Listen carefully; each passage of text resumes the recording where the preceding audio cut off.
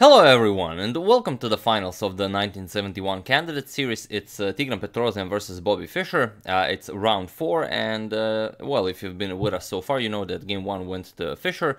Petrosian got into some serious time trouble after having the better game for the entire game, but he couldn't reach time control, and he resigned the move. He resigned the game on move 40.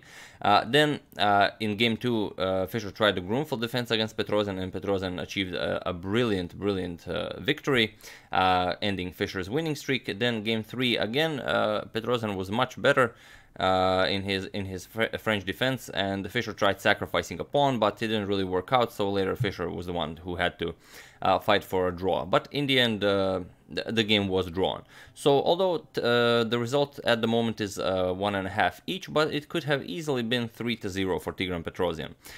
This is game 4, and during well, sometimes before game 4 or maybe even during game 3, Fischer caught a cold, and he was really cranky about everything. He refused to give interviews, he refused to have his photo taken. As you can see, there's a quote above the board from the hotel manager saying how Fischer was constantly changing his hotel rooms, that he couldn't sleep due to traffic.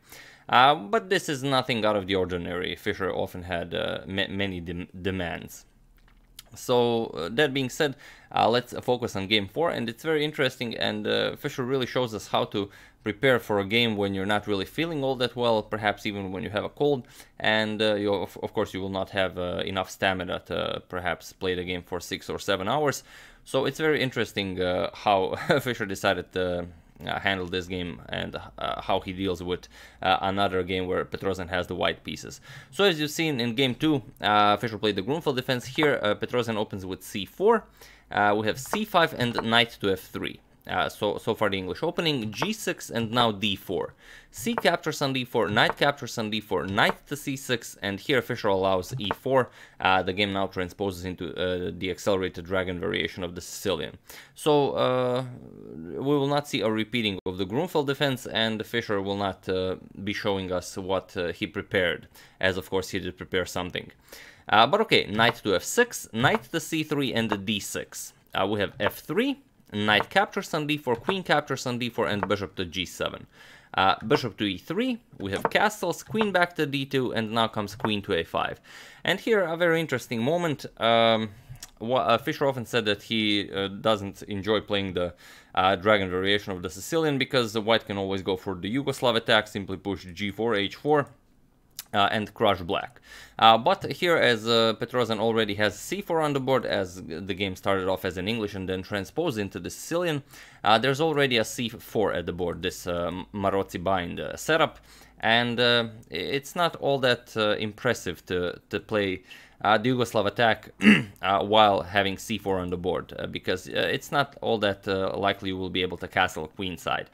For example, if you castle queenside here, then black can simply continue developing, bishop e6, king b1, and after, let's say, rook f to c8, now there's a double attack against your c4 pawn. And here you would have to go something like knight d5, and here the queens would simply get traded off. On the other hand, if you try something like b3, this isn't possible due to this knight to g4 move. Now there's a double attack against your knight on c3 here, and here you would have to move the knight, and black would once again be able to exchange here. For example, queen captures, knight captures with check. Now this move is playable, because after king attacks it, you can simply capture queen, and after king captures knight, now f captures on g4. Bishop captures, attacking the rook, rook moves, and here you have a position where the material on the board is completely equal. 2 bishops each, 2 rooks each, 6 pawns each, and 3 pawn islands each. So a completely equal position. So not something you want to do if you're hoping to create some sort of a kingside attack against the black king. So here instead Petrosian goes rook to c1. And okay, we have bishop to e6, and now comes b3. b3 is now playable, because now knight to g4 is pretty much useless. The rook is also now protecting the knight here. So okay, rook a to c8 by Fischer. We have bishop to e2, and now comes a6. We have knight to d5, now offering a trade of queens, and okay, queen captures, king captures, and now comes knight captures on d5. C captures on d5, bishop to d7, and now rook captures on c8. Rook captures on c8, and rook to c1. Here you can see that pretty much everything is traded off. Rook captures, and now king to f8.